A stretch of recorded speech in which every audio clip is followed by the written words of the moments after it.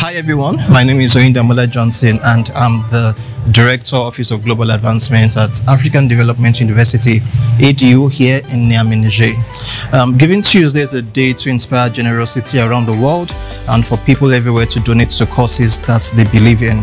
And I'd like to give you some reasons why you should donate to A.D.U this Giving Tuesday.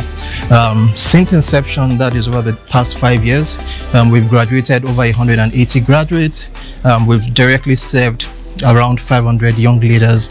We have a 70% female population, and then we have a 90% placement rate. So meaning when our students graduate from A.D.U, 90% are placed after graduation.